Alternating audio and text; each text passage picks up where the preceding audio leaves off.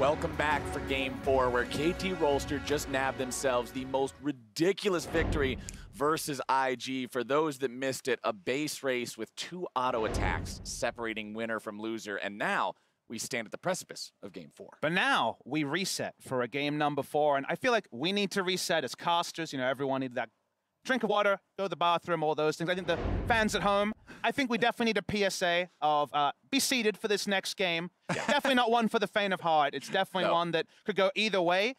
Duke will be substituting in for the Shy. That is a big move here. Of course, Duke brings so much experience. He is a former world champion with SK Telecom T1.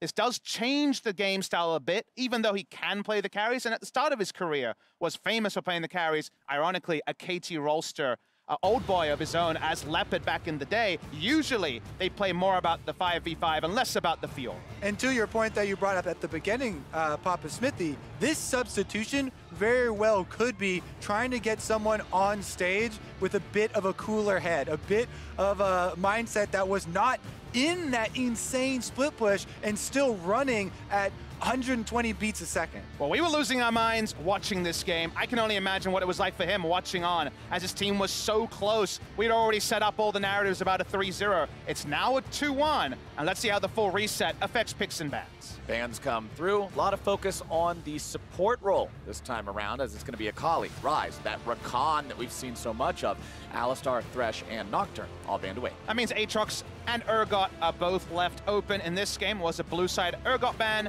in game number 3, and a blue side Urgot first pick in game number 4. This time, of course, laning against Duke. Yeah, I mean, I do prefer the Urgot side of the matchup.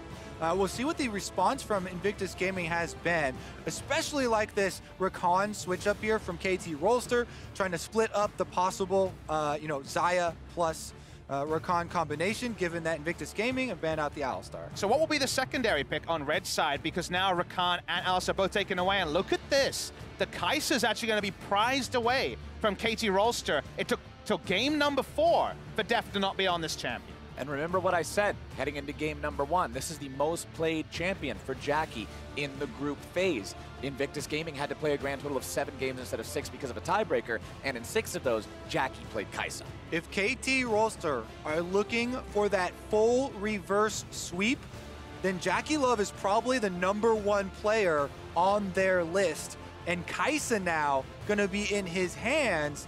Yes, it is a bit more comfortable, but it is also a champion that does not have the same sort of forgiving ultimate as Xayah, and he's gonna have to think very clearly about how he uses the killer instinct to try and dodge those critical spells instead of relying on becoming untargetable. And I want to infer a bit about how KT Rolster approached this second round on blue side, because they had Tahm Kench hovered for a long time, then gave it up and took Gragas into Tahm. You'll notice they didn't take an AD carry, and first round AD carries have been the norm. The reason for that is Kai'Sa, because of her weaker laning phase, there's so many different picks you can lane into this pick that do different things. We've seen Sivir so frequently from Fnatic, for example, and the ability to have that utility ultimate and push. You can take a hyper carry like the Twitch or the Jinx, which of course is an old pick for Deft among the ages, or you could just go the more standard Xayah. Xayah is the conspicuous tierless champion that wasn't taken, but to Invictus Gaming's credit, they're not banning any AD carries in the second round. Yeah, pretty huge change in direction with the supports as well.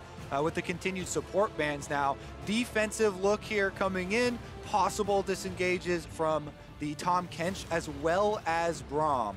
Interesting ban in the second phase from KT, that Zac that we brought up that Invictus Gaming's jungler likes to play sometimes, along with the likes of the Camille and the Xin, is banned away. KT do not want to have to deal with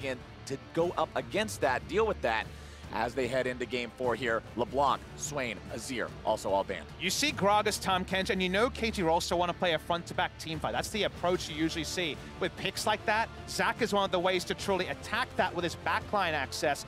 Heavily suggests to me a big hyper carry coming through from Deft in this game, but it's not going to be unnoticed by Invictus Gaming, where champions like Xinjiao that was super high priority are still left open, and it's going to be a last pick jungle as the Syndra does come out for the side of Rookie. Syndra's been banned quite frequently so far in this series. You can see Pick rate 26, span rate 24, win rate just sub 50 overall here at Worlds, but we'll see what Rookie can do with it this time around. And I actually like this early Syndra pick, grabbing it on the first pick of the second round for Rookie, because KT Rolster pretty much exclusively use Ucal on more defensive, more healthy champions for the mid lane, not lane bullies. Ucal has really excelled in setting up his team and not losing super hard, or you know, fighting his own fight rather than picking something as, oh, never mind. They're really considering their options. We may have the all-in assassin. The Irelia will finally be locked in here. Could have attacked the lane, could have looked elsewhere. Rookie Syndra has been his go-to pick. Ooh. And with the final information of the Tristana, they had all options. We saw Ning play Kayn in the LPL final. And if it was a hypercarry like Jinx or with no escape, maybe that's where he would have gone again. Camille's a lot more standard, but it does cement some engage for the side of IG. Ning had a very interesting game on the Kayn. I remember watching that one. You put a lot of emphasis on the start of that word for some. Yeah, there's a level 2 turret dive that sticks out in my mind, but we won't see that this time around. No Kayn play. Instead, we'll be back on that Camille that he's known for. And you mentioned the hyper carry. You wanted to see that from the side of KT, considering the way the first half of their draft looked. And Tristana is one of those champions that can carry everything as the game goes on, as it looks like KT are swapping the Irelia into top for Smeb again, while it's going to be Ucal on the Urgot. Yeah, I had such a hang up on, is Ucal really going to take the Irelia matchup into you know, Syndra, looking for those kills, you know, having to call the jungler and things like that? Is not the case. With 2 seconds left, they make the swap. It will be Smeb once again in the top side, taking Irelia into Aatrox, who can use the dash and the mobility to try and avoid sweet spots on the Qs. But Urgot mid is such a different beast to Urgot top, where he largely negates and goes even at worst. In mid lane, he's going to be heavily outranged by Ucal, who go through a corrupting potion very quickly. This is not necessarily going to slow down Rookie, who is such a beast on the Syndra. That cannot be overstated. Exactly. This is much more what I was expecting from the matchup. We'll see if it actually comes to brunt, though, because once again, Ning on the Camille is going to have a lot of early options. And since Score doesn't have access to the Zinzal this time, it is the Gragas. Things will be very different. Score had some big plays on the Gragas last time around, and we know that Ning has been instrumental in the 2 wins that his team has found so far. IG have found 2 really good early games back-to-back. Let's see how KT respond here, keeping themselves alive. It's still match point. Drop 1 more game and IG's moving on. You're going home. You can hear the crowd getting excited for game 4. Both sides here shouting at Bexco in Busan. They know they witnessed one of the greatest games in World's history when it comes to a best of 1 for game number 3. This one goes all 5. Can you imagine how their voices will erupt? Whether our voices will keep up with what has been an amazing series. Incredible. If the turning point of the series ends up being that game, the 2 hits on a Nexus. Nightmares fuel right there. Oh, that one's going to stick in your memory for a very long time if you get reverse swept after that. But IG don't want to think about that right now. Instead, they'd rather think about, boy, this will be a fun 4-game series. We'll see if they can make that goal a reality as the ever so lovely sepia tone of the pause creeps into Summoner's Rift. A little bit of calming time for the meditation you are calling for, Papa Smithy, to reset for this game. And that is honestly such a big deal. We talk so much about the mental aspect of League of Legends at this level, and they are on the biggest stage here. Worlds with all eyes on them. And they've just performed one of the closest games that we have ever seen. Just to stay in a best of 5. Not to win, not to go even, just to stay alive, which is the insane thing to take away from this. I'm mostly using this time to look at the comps here and about just how strong the mid-jungle duo can be at punishing the Urgot, but we're focusing on the level 1 setups as JackeyLove puts down his Trinket Ward.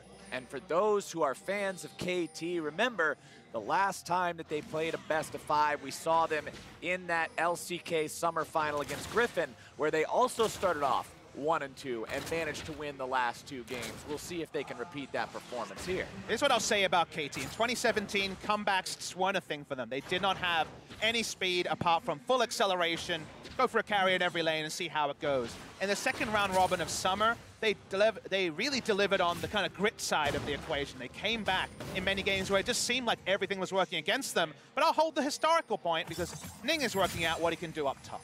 Ning going for that cheesy level 2 gank. Red into lane, but nope. Honestly, that's probably the most common ganks that we have seen emerge, right? Starting but red buff. Historically known as cheese. Fair enough, my friend. Gorgonzola.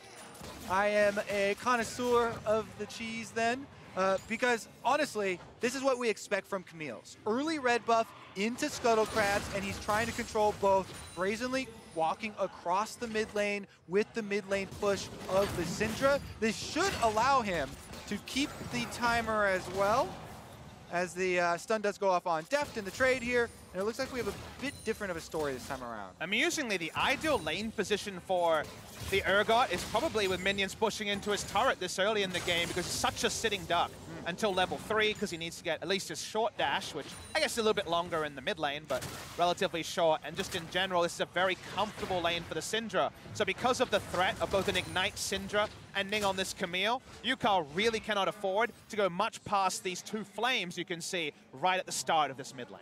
We're already seeing the development here. Rookie starting to eke out his CS lead in the mid lane, pressuring back the Urgot, allowing for a little bit forward placement of the jungler. Exactly what Camille wants to do. Both Scuttles is an amazing start for this team. Well situated to next put their first ward lineup and a little bit deeper into KT territory. And honestly, we've hyped up Rookie so much throughout this series, and for good reason. You can see his stats on your screen right now, averaging 3 kills and assists at 15, up 24 CS, which is on par with his CS difference at 15 throughout the group stage. He is the highest ranked individual player in that stat of any player in groups. And fun fact, Duke, who's been subbed in for the top lane for IG this game, has the second highest at 19. Definitely impressive stats. For the side of Ucal, I should definitely mention that with KT Rolster, we have seen so much of him playing to enable the rest of his teammates. If you remember back to the original game we had in this series, his Galio teleport bottom very early, gave up an entire wave of minions as well as both of his summoners to help the bottom lane get ahead. Even though they didn't win, that is the type of thing that we have come to expect from him. Meanwhile, this time around, it's actually score going mid lane. Seeing if he can find something. Predator, body slam barrel, but nice scatter the weak from Rookie to make sure Ucal can't follow it up. A full disengage onto Ucal means that there's no kill pressure from just the Gragas. That's why he made the choice there to go for the pretty proactive use of the scatter the weak. Deft and Mart again to push, and they need push in one lane because you don't want to have 3 lanes pushing and the Camille feasting on the side lanes. They've got the push in bot to the side of KT Rolster. I've been thinking a little bit about where this game goes, and I think front to back, KT have a pretty strong comp in the late game. Urgot ult onto the closest member, and then focus fire from Tristana is the way you want to approach these fights. For IG, though, they have so much pick that it's around level 6 where basically everyone on KT has to cower in fear because an immediate goal injection and then just a return to the game state of game 1 and 2 is what IG is going to be looking for. And with the changes over the years to the game, we always, talk about controlling vision and the setup when you see compositions like this, right? But with the changes we've had, it's become a little bit more and more difficult to completely blanket the map in vision. And so you have to make much more meaningful choices as far as you only get the 5 control wards and the couple of yellow trinkets that you do still hold on to. So that becomes extremely important in the timings of when you're setting up for these objectives and when you're going for the invades. Who is the one with the strong lane that we can actually play off of? And then evaluating the percentage chances here for each all-in that you decide to take. Bottom side, Deft and Motto farm themselves up, while top side, IG thinks about maybe making a dive, but a TP comes in from Ucal, and there it is. You guys talked about him being a team player. Make sure nothing bad happens to his top laner. And he's actually forced to complete that teleport because score was so far away, and the possibility of Ning waiting there was still very real. So that's why Ucal had to walk all the way down, and now it's Rookie who's moved up for a possible dive onto a low health Smeb. Smeb, no mana, half HP, throws out the single blade, doesn't need the second one. Rookie goes back home. Definitely a shark encircling Smeb for the up-10th game in a row. It was the standard play. That's why there's a ping. Is looking for the kill. Scatter the weak, finds its way on to Score, who goes for the flash into the body slam. Harpoon not going to find his mark. Rookie returning the damage down on the Score. That's going to be O plus Ignite. Not getting himself the kill, though, and both will walk away. Yeah, dangerous path there back to the mid lane. Score on the receiving end of the first Syndra ultimate. That was more to ward him off so the all-in did not come through. But we still haven't given up a first blood here. 7 minutes into the game, playing a lot more respectfully. The Score's bro status is definitely confirmed by the fact that he traded flashes with the Syndra. Flash and Ignite down means that Ucal, who's been averaging what? Giving up 1 or 2 CS per wave in respect, has had to go Spectre's Cal first. Might actually be able to push up. And speaking of pushing up, that might be the downfall of Smeb. Smeb walks down toward the river here, and as he goes back into the lane, he realizes this is not a place he wants to be in. Flash for flash, next deck ultimatum holds him down. KT's top laner's in some trouble. He tries to outplay, he almost finds the kill, and Smeb gets first blood in a 1 versus 2. He's about to make it 2. Duke will go into resurrection, but that is the play for Smeb. That's the fire that fans will remember from Smeb at Worlds Past. He fights his way out. Ning got too close to the edge of the Vanguard's edge, got disarmed, and was not able to strike back. He held it for so long, but the ult was so critical on the disarm.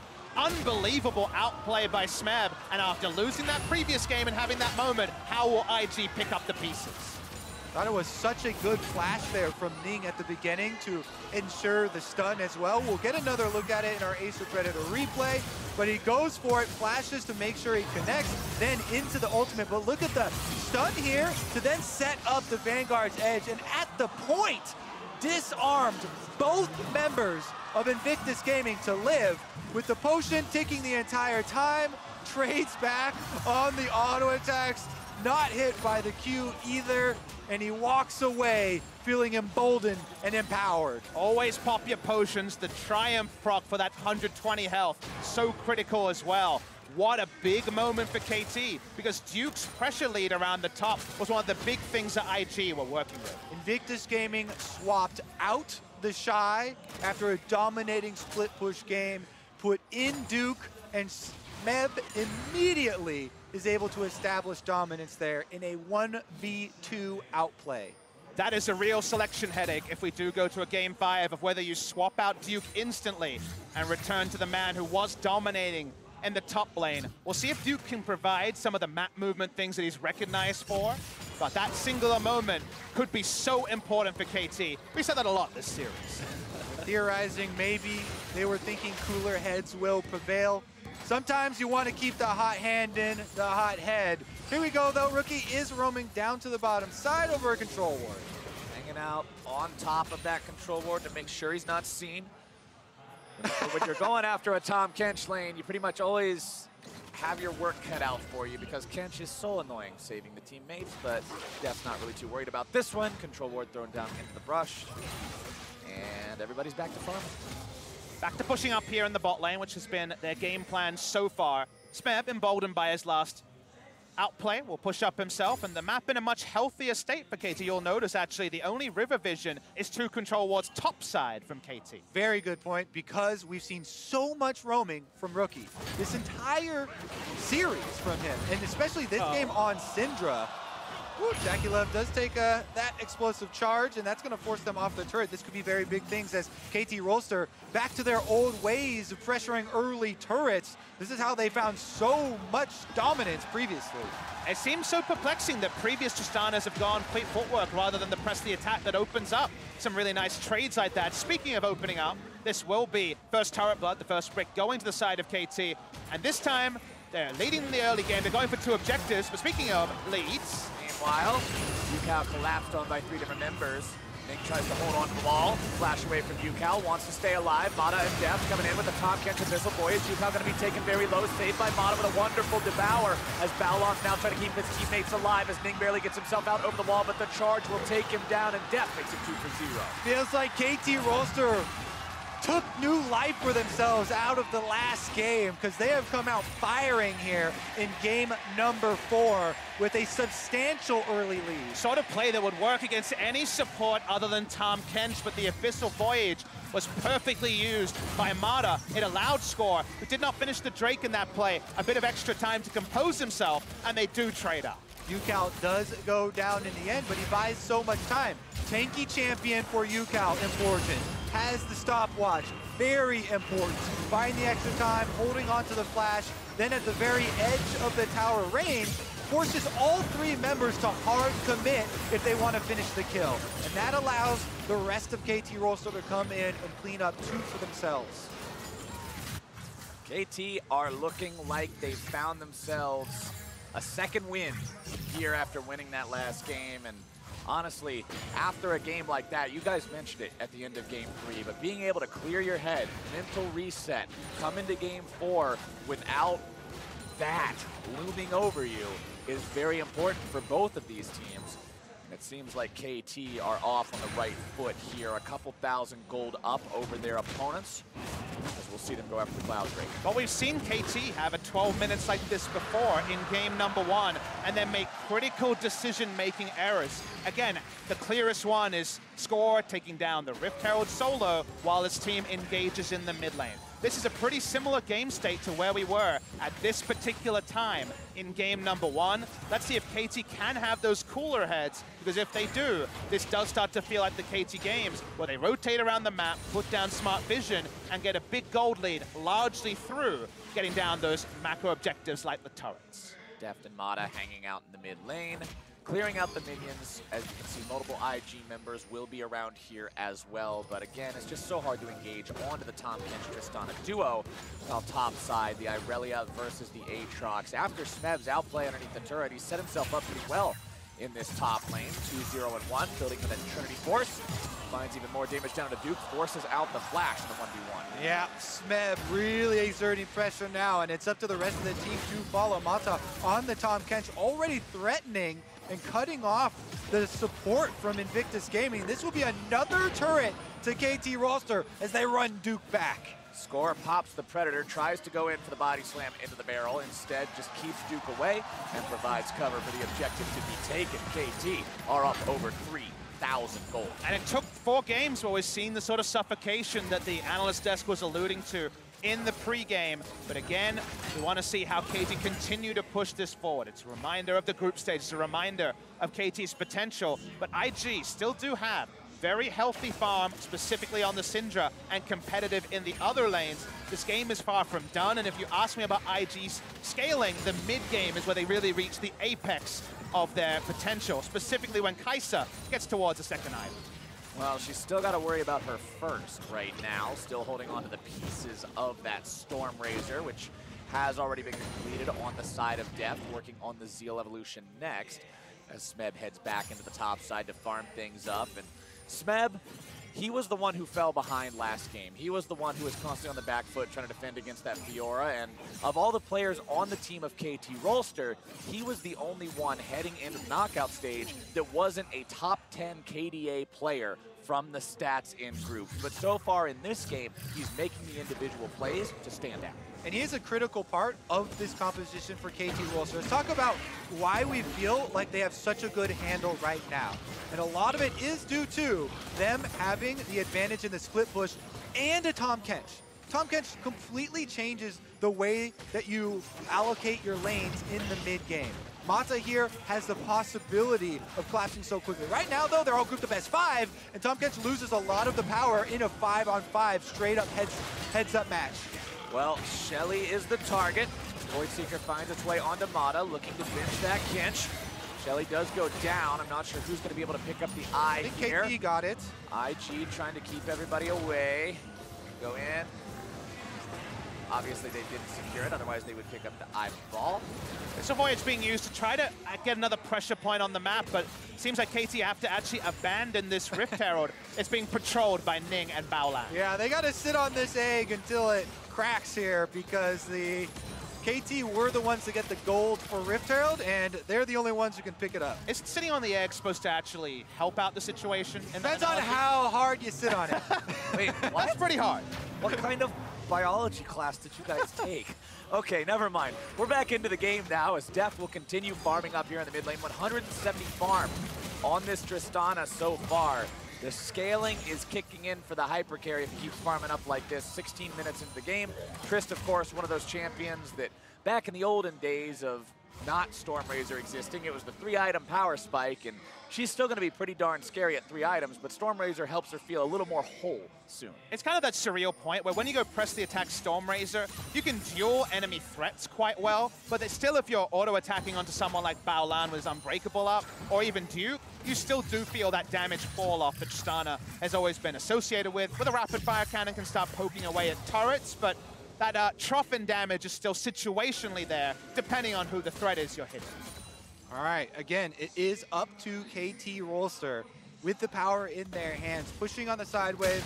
They have the Tahm Kench. It's up to them to set their vision on the side of the map they want to create the play. Right now, Invictus Gaming, they're trying to control the ways that they push to them, but it is much more defensive-minded, and they're going to be up to them to react to the pushing here from KT.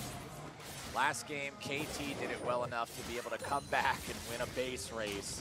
How well can IG staunch this bleeding now, as Ucal will be put into the top lane to keep on pushing up. Still no items completed. Has that garage sale hanging out in the inventory because unfortunately he hasn't been able to complete anything due to needing to rush the Spectre's Cal early. See how soon he can get something going there, be more useful in these fights. Of course, he always does have the execute still. He's definitely happier in a side lane than a Ignite Syndra who's picking up minion waves on the turret. Definitely moving first is a big advantage to the side of KT in scenarios like this. But trying to actually take down this mid lane turret is going to be a multi-minute process, you'd imagine, unless they get an amazing hit. And KT are going to make you decide between answering Smeb's bottom wave he's pushing up on the Irelia or the pressure that had mounted in this mid lane. It's so difficult to go with option number 3, as we set up in the previous games, of attacking the split pusher because the Tahm Kench can bring your mid lane power over to that area. Right now, Deft and Mata staying in mid, though, trying to push on the turret after IG commit 4 members. They do get flash out of Smeb, who was kind of trying to work out what was going on around the Drake take here. Has to flash away defensively. They don't lose mid lane turret, but KT have full control over top side. This is going to take a lot longer to be taken down, but IG showing a lot of respect, taking the most defensive path to top. They path defensively to top because they know they already came out on top in terms of the objectives by grabbing themselves the Cloud Drake there and not surrendering any turrets for it. Score takes a drink and steals away some chickens. Why not have some chicken along with your barrel full of fraud? As he'll channel the Predator, thinking about coming in, looking to make a play maybe as they try to take down the tier 1 turret. Smeb off the side, getting himself away with the Blast Cone. IG will clear out some of the vision, continue to clear out the minion wave as well. They want to defend this as long as they can. They don't want to open up there into the map that far by surrendering that objective. Score and Smeb will disengage on the bottom side before IG are able to close distance and get onto them. Exactly like you said, Papa Smithy, the flash from Smeb being down means he has to be respectful of that long-range engage. And punishment is definitely on the menu from Rookie. If you look at his item build here, he's not mainline for something like Illudence, and he's gone for double magic penetration with the Oblivion Orb and the Sorcerer's Shoes. Abyssal Voyage is the real punishment tool on the side of KT, so whichever team has the bigger liberties in these map movements that have dominated the last 5 minutes of play or so, definitely has tools for some playmaking as well.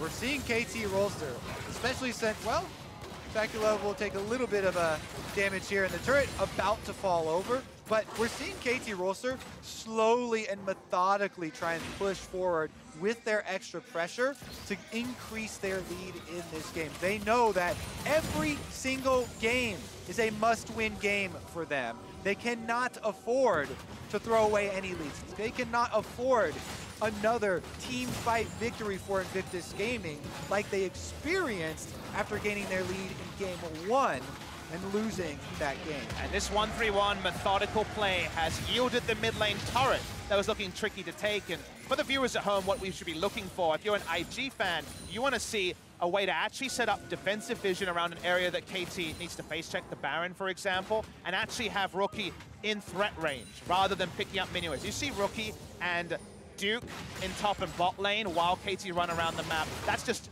not playing to IG's comp strength, but a good sign that KT are prepping their minion waves well. The side of KT, they're happy to keep playing 3 lanes until they find that moment to actually collapse onto an objective or a pick.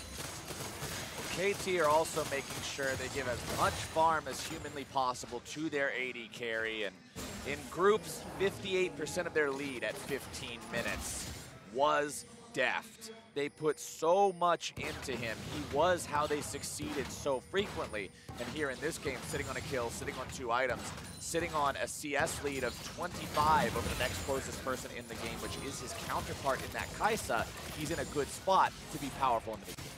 I also really like the Tristana pick as far as Buster Shot does have a lot of answers for the small amount of engage that Invictus Gaming have. If a Camille uses the Hextech ultimatum, then Deft can answer that ultimatum with the Buster Shot pretty quickly, forcing him out of his own area and thus breaking it. Or the other thing that you'll usually see is Aatrox popping his own ultimate just for the speed to run at people to get picks, can also be used there to try and get a knockback. Very effective tool, plus the ability to buffer through CCs like we saw him do in the laning phase against the Braum stun, using the rocket jump just to make sure you get out of those as well. Tristana is such a safe champion, and Deft, a mechanically talented player, knows exactly how to get the most out of those as he'll continue farming up here. But let's put it together. Now we get even more of a confirmation of why the Zac ban, because what was available? Camille and Sin to run at you. Tristana disengages them well, can't do that with the Zac. KT used the ultimate here to get another turret. That's number 4, 4-0 for the side of KT. Number 4 means a 5K gold lead as KT continue to own this map. That is the effective use of the Abyssal Voyage. Tahm Kench's late game wild card that we just saw there earns them an objective with the very quick movement of every member over to the bottom side. Now they're positioning within the Invictus Gaming jungle for a possible play around mid. Predator pop now should signal Invictus Gaming that they were looking for something. Now this brush is the one that EDG used to punish KT Rolster in the group stage, and it seems like KT have done their VOD review on that one. They do not want to set up a vision brush that has Rookie in threat range. I see Rookie pretty close to KT members, but Tahm Kench is on you. Smeb on the flank. Smeb wants to see if he can find something onto anybody, even Baolan. Vulnerable if he gets caught up here. KT doesn't want to push up any further forward, put themselves in a bad spot for a pincer attack. Scout of the Week comes out, but will not find its way onto anyone, as Ning continues to just stay cool in the pixel brush. In case a fight breaks out, he wants to be able to be that threat onto a key member of KT, but he can't do it. Smeb still off to the right here as well, looking for a chance to mount a flank of his own. And because we've seen 1-3-1, Syndra picking up minions at the top inner turret, and also Smeb pushing in a bot, you can be pretty confident if you're KT that there's no vision in front of the river, especially around the Drake. It's an infernal spawning in 25 seconds, and even if they don't have vision down there, they can be 99% sure that IG doesn't either. So if you are IG, you've made it so they haven't got any more kills recently, but the bleeding continues. The objectives continue to pile up. The next objective, the Infernal Drake, now on the board just 2 seconds from now. So you've got to wonder, what's the play? When do you eventually have the opportunity to get yourself back into this game, or is it just waiting for a KT mistake as JackeyLove himself jumped on, nearly killed, barely kept alive.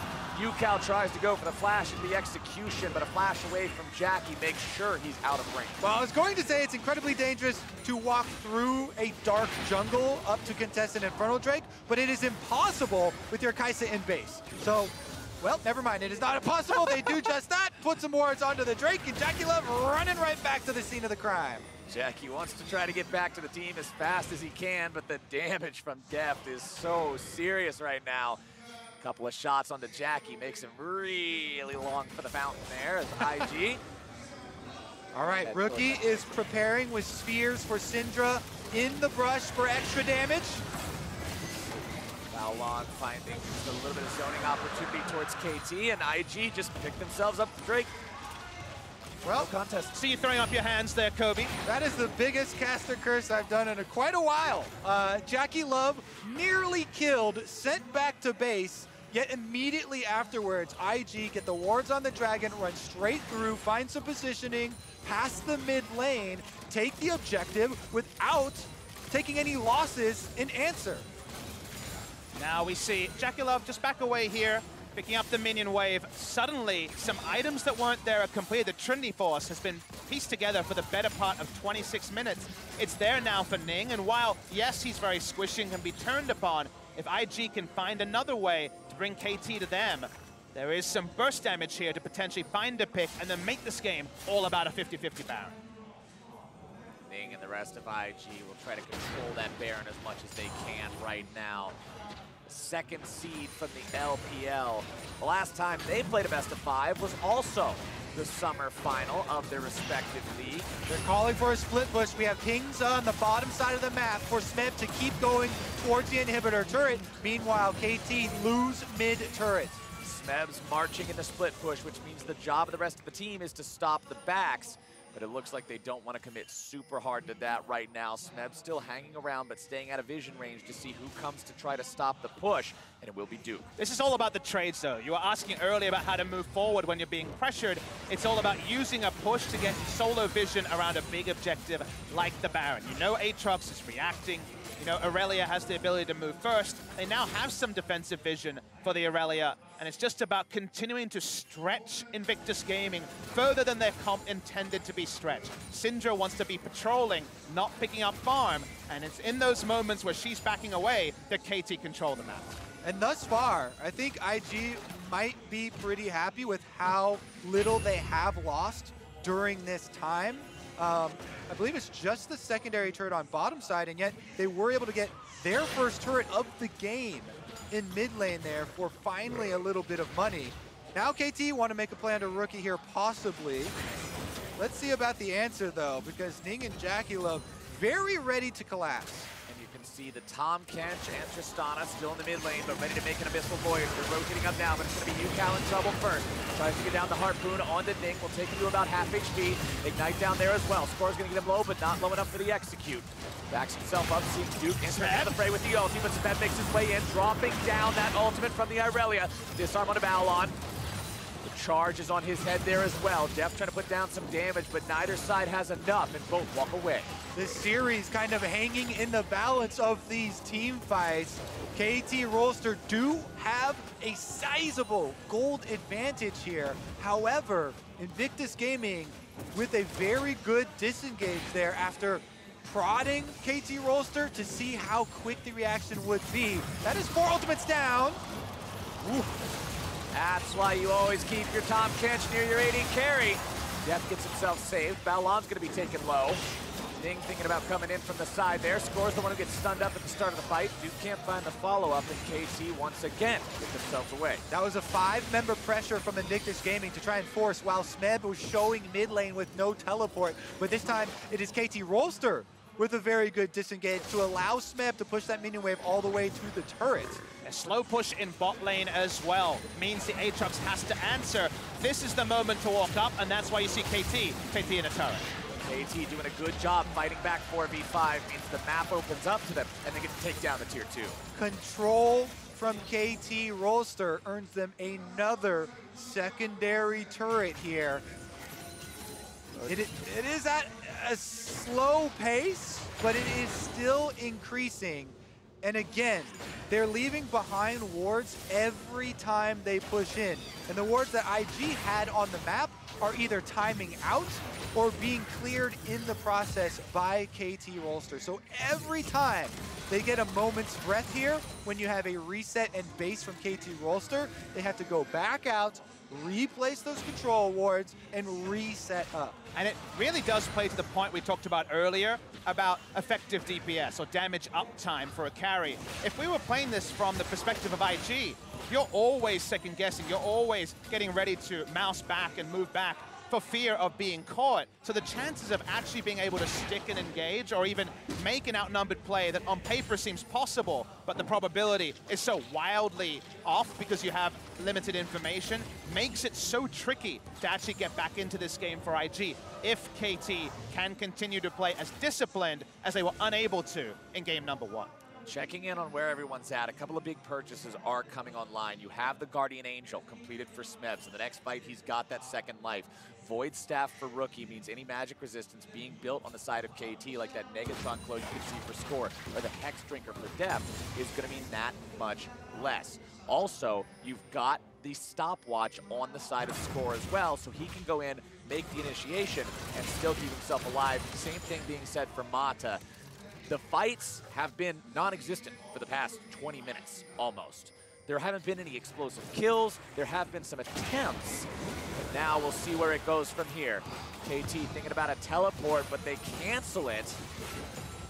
They'll just continue pushing up this top side. That was actually huge. Abyssal Voyage plus teleport used there from KT Rolster, with Dragon just spawning right now and Baron Vision easily contestable. Now it's Invictus Gaming actually with the onus to push both mid and clear out Vision at the exact same time. KT Rolster being punished for all those resources being used topside. It's not going to mean an inner turret going down, but it does mean map positioning his IGs to control the fade-off for the first time in a long time. So nice move there.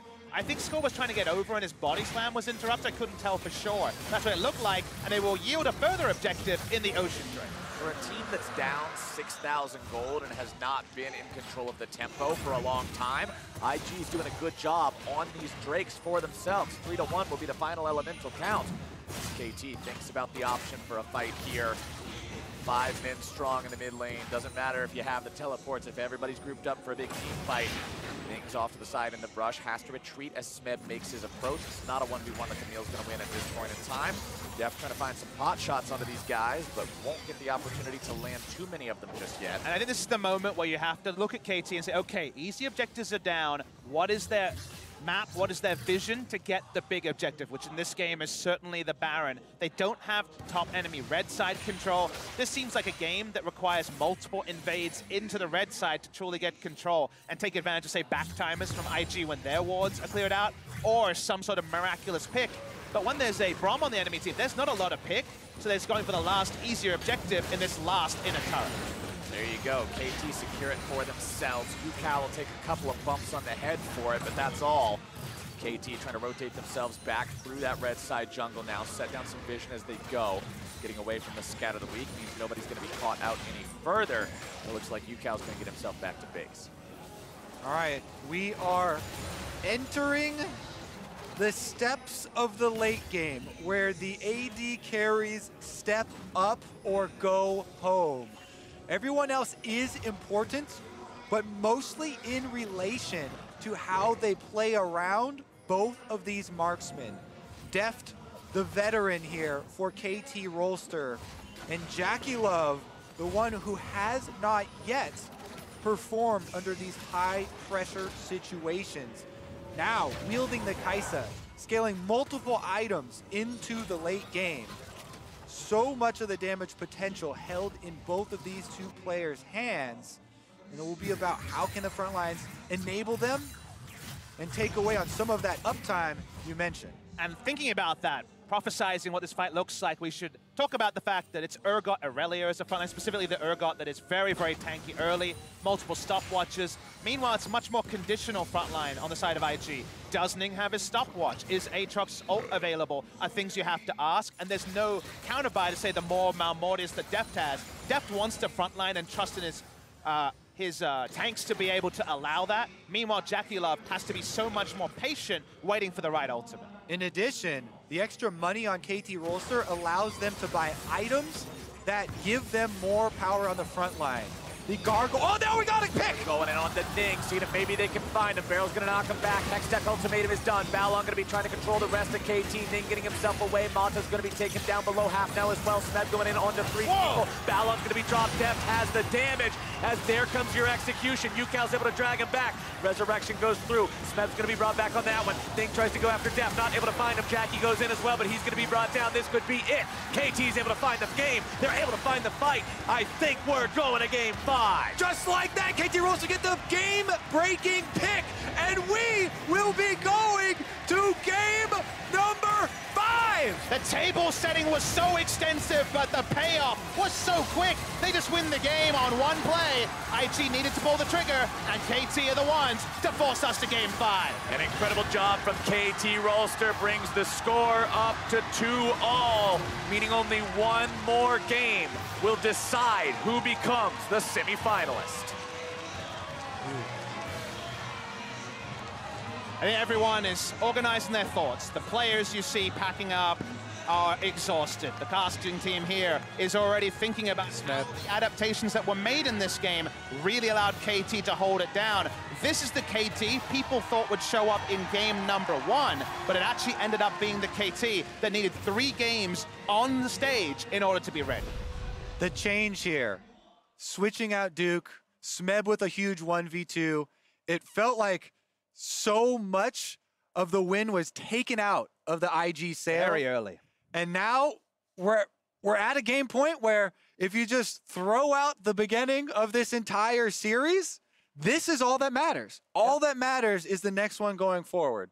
And I think it was Skara that I one time asked about this, about what happens when you get to a 2-2, like the mental state and everything. He's like, if one team won the first 2 and the other team won the next 2, my money's always on the team that won the most recent 2 because they've got momentum. They've got that mental advantage, and IG needs to reset. But remember, RNG went 2-0 up in that LPL final. IG won the next 2 games, and then RNG closed the door. It can still happen in games like this, and even just hearing about lineups and stuff is so important here. KT have the choice of side in game number 5, and it's hard to see them giving up the blue side that seemed to be their curse until that big change in game number 3.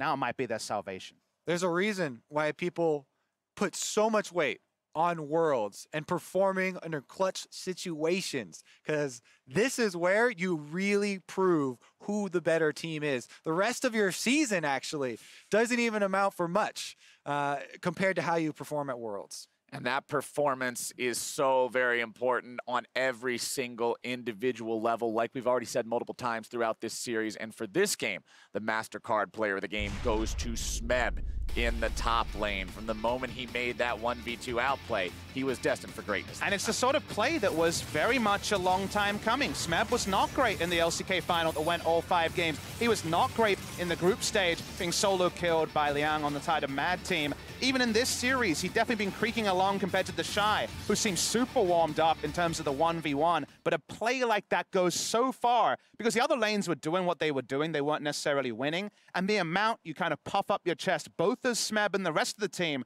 when a plan comes together, really, really helps the team's momentum. Part of it is also how well he recovered after the last game and so much pressure on it. You know, even though the entire game in game number 3 he spent on the receiving end of the split push, he still was able to have a clear mind in that game, get the minions off, teleport in for the victory, and then come out strong. Yep, and in the final team fight, he's right there throwing the blades into the back lines, making sure his team can find that win. And KT Rolster were pushed to the edge, and they've now pushed Invictus Gaming right there with them. It's game 5. See if IG or KT take the first spot in the semifinal right after the break.